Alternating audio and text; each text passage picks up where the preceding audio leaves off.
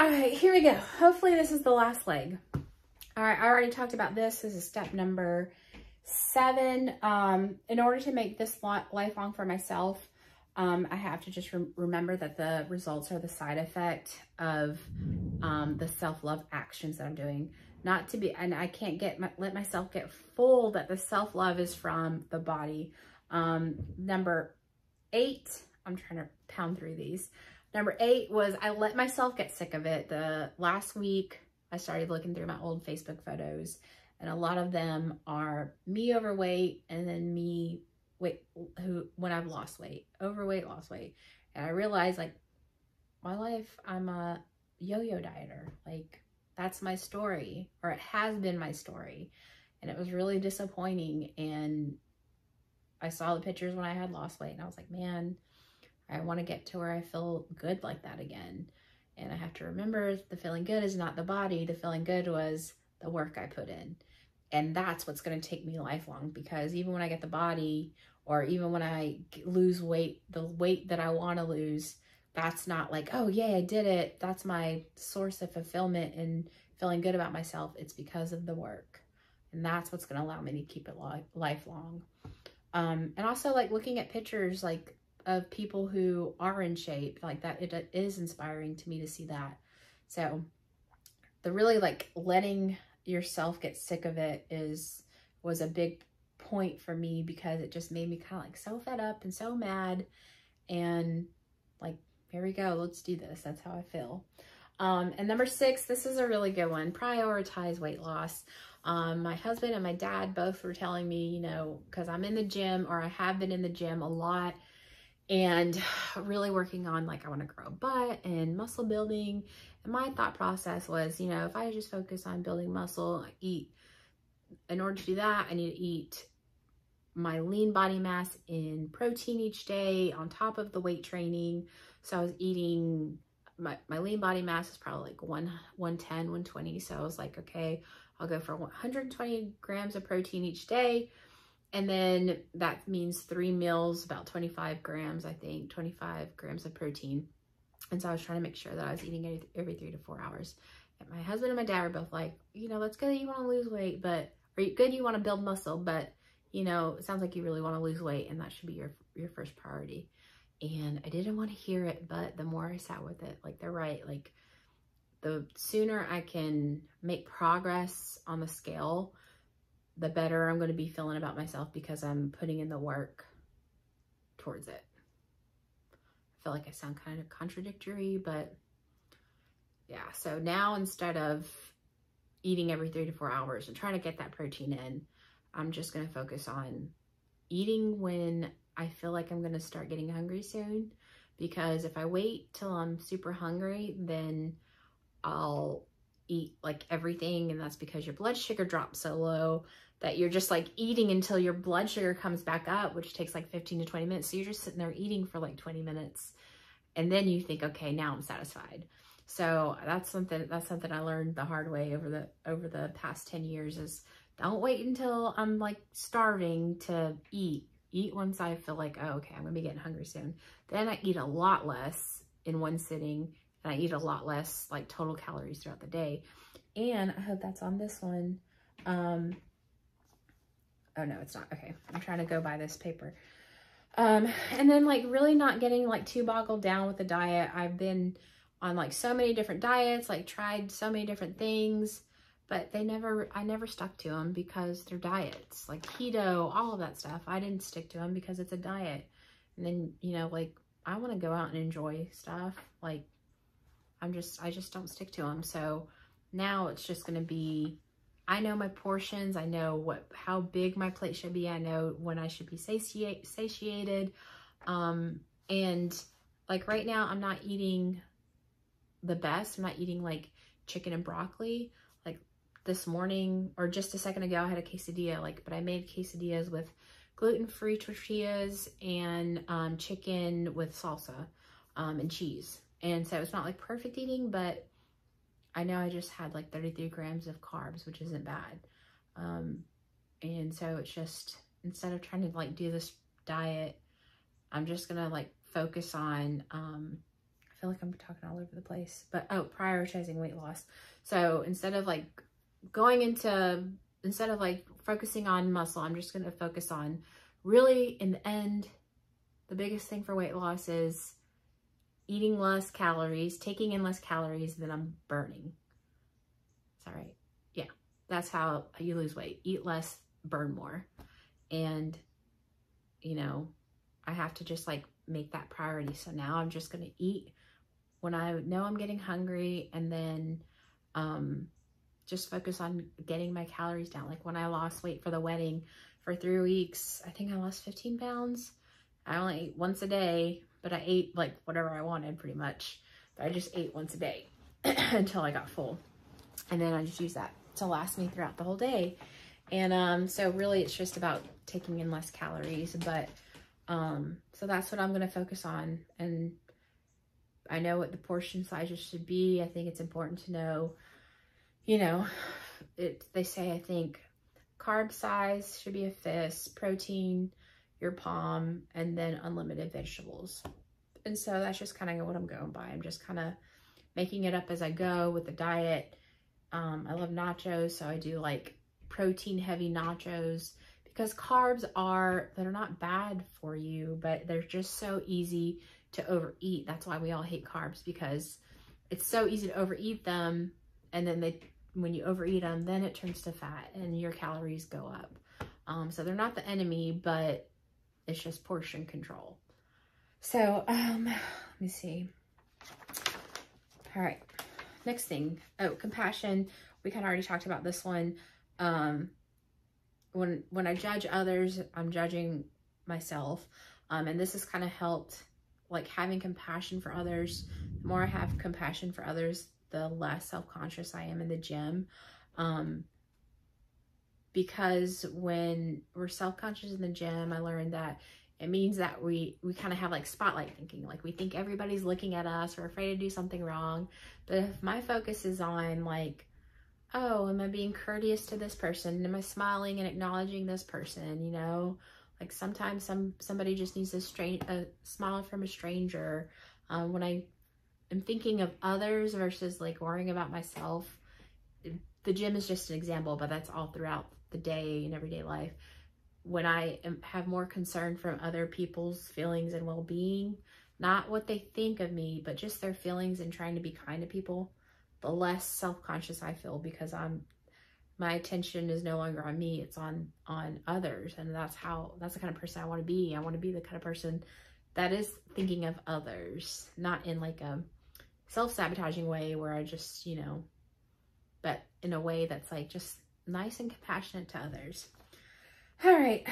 Oh, and I've noticed this, like if I find myself like not wanting to be compassionate to others, or like if you've ever like saw a post from somebody and it was a good post, but you didn't, like I didn't want to like the post because of who posted or whatever, I find that that's usually because I have something that I don't like about myself. And that reminds me like to figure out what that is and change it, because that's not the kind of person I want to be. That's like, to me, it's just kind of like, it makes me feel bad about myself when I'm like that. So that's kind of like one of my red flags. If I ever do something like that, it's like, okay, what am I feeling bad about myself that I don't want to do something nice for this person? Like, you know, it's, I mean, nothing huge, but you know what I mean. Okay. The next thing I learned, I think we're on number 8, maybe, or no, 9. I don't know. I'm sorry, y'all. There's 12 things. So we're on number 11. This was a big one, listening to my soul. I believe it's like the internal compass, and it's always guiding us. It's always there. And if I'm feeling good and I'm just like, just in a good energy, in a good place, I think that's the soul telling me you're on the right path. And if I'm feeling bad about something, whatever it is, if it's a negative emotion that I'm feeling, then it's telling me that I'm not on the right path. And that's always kind of been my internal compass. And I think I learned that on the Law of Attraction movie. I know that sounds like hokey pokey, but it's like, it resonated with me because I think it's true. Like when we're in a good a good energy state, we're on the right path. When we're in a negative one, not on the right path. Same thing, like, you know, not liking someone's post. It's because something's off here. So I think that's a really good compass. So that's something I'm also really working on, is listening to my soul. And a lot of times I forget, and then I have to like really like stop, be quiet, like quiet myself, and like pay attention to like figure out, how am I feeling? Am I in a positive energy or am I in a negative energy? And sometimes like it's easy to, again, rely on others to give us that positive feeling. But, you know, I have to remember that that's not the source of my good feeling. The source of my good feeling is, am I doing things like, my opinion is the most important one. If I'm happy and I feel good about a decision I'm making or something I'm doing, then good. But if I feel like off, and that lets me know like, Sherlina, you need to change something or work on something with yourself. But yeah, definitely a skill. I have to quiet the mind to really like figure out, like get to where I'm listening to my soul. And like sometimes I haven't, like sometimes I forget to listen to my soul so much that sometimes something good will happen and I'll feel really good. And I'm like, ooh, hey, like I haven't been like really trying to listen to my soul, because I really think it guides us and lets us know if we're on the right path. All right, the last one is gym 10 minutes a day. The gym is so good, not only for our health, like building muscle and shaping our body, but it's really a mental health thing. And I always say this because it's been my anchor. The gym has been my anchor, because no matter what, no matter how bad I'm doing, I can say like for a year now that I've been in the gym I think it's a year, that I've been in the gym consistently. I didn't go the 3 weeks I quit caffeine, but that's, you know, I'm not worried about that. But I started off with just going to the gym like 10 minutes a day. Oh, actually I started off not even going to the gym 10 minutes a day. I have an old video from I think 2015 where I started with just 10 minutes a day in my living room, stepping side to side, and I counted that as my workout. And it's still, again, just doing something to better myself that made me feel good about myself. I didn't realize that at the time. I realize it now. But that's been my anchor. So from there, I built up to 20 minutes, I think. And then I started going in the gym 20 minutes. Even today, I didn't want to go to the gym, but I was like, I need to go just for at least 10 minutes so I can check it off my list. And it's something I don't want to do that I have to go do so that I feel better about myself and I can achieve this feeling that I'm working on and starting to feel. I want it to keep growing. I don't want to roll back down the hill. I want to keep building on top of it. So I went to the gym, lo and behold, had a great workout, really got in the zone. Not like my past workouts where I'm really hitting the training heavy, but good for right now where I'm like, I didn't want to go to the gym. But I was in there for 30 minutes and sweat good, got my heart rate up good. So the gym has really been my anchor. And I think, you know, I don't know, I guess not 10 minutes in the gym isn't really gonna like make me lose a bunch of weight, but it's my anchor to like, hey, this is something I don't want to do and I'm doing it. And it gives me a starting place to build on top of. So that's been really important. And then also just like finding stuff in the gym that make me love being in the gym, like motivational movies or videos. Eliud Kipchoge, he's a runner. He has like some good motivational videos. Eric Thomas, Joe Rogan, there's just like all kinds of like motivational videos, and I need to actually stop and find some new ones because I love those. Those get me really going in the gym, make me push hard, and then in turn feel really good about myself. And of course I always do the thing where I'm like, I'll stay on here for 5 minutes and then I'll stay longer, 15 seconds. All those little things just make me feel good. And I just feel so like elated that I think this is the key. This is where I'm about to have my turning point. And we'll see, you know, April 2023, like, did it work for me? Did not? You know, I think this is it. If not, then there's some other lesson that I have to learn, and I'm still, you know, the the two big things that I'm really like impounding, the two biggest lessons right now is that the work is the work that I'm putting in is what is going to make me feel good about myself. Feeling good about myself is what I'm really searching for. Not that I don't feel good about myself right now, but like, you know, there's always, I know I can feel even better. I know that there's like more, and I want to put more work in. And also, I already said this, but like really doing something today, because if I don't do something today, then like 5 days will pass and I'll be like, dang, I haven't like done anything to like work on myself to achieve this goal. So I went to the gym, I'm making this video, like all these little things I have to keep doing to like make myself feel good.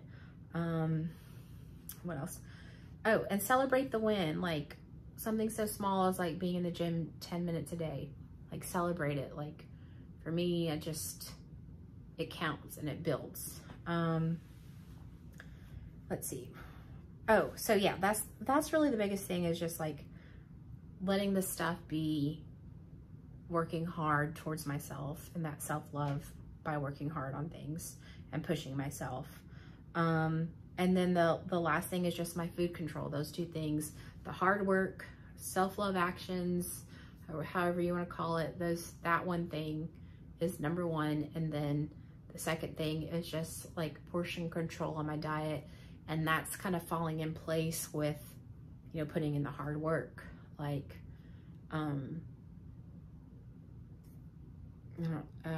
like today well, what did I do?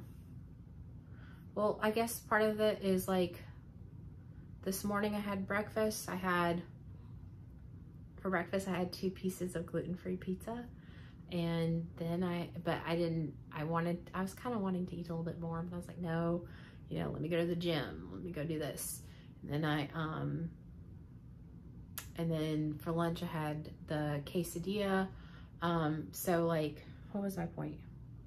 Oh, just portion control. I think that's the portion control is kind of coming into play, because when if I'm thinking about having more food, I just kind of remember like the hard work is going to get me to this feeling I'm really searching for. And I know it because of past experiences. Like that's really is what makes me feel good. And so it's making the portion control in the diet a lot easier. So those are my 2 big things. And then I've got notes of other stuff I want to share with you guys, but that'll be for another video, because this is going to be an hour-long video. So anyways, I just hope that like anyone's going through the same things that I'm doing, if anything, you know, can resonate with you. This is, I think, my big turning point, and you know, time will tell, and it doesn't mean that it's the end of my lessons or anything like that. I know I've got a lot more to learn. I always have stuff to learn, but I think I'm at a turning point. These are the lessons I've been really looking for, and the lessons that I needed to learn. And you know, I guess, yeah, so I just want to share with you guys. So we'll see, and thank you guys. If you made it through this whole video, thank you so much for listening so long. Let me know what you guys think, and I'll talk to you guys later. Mwah.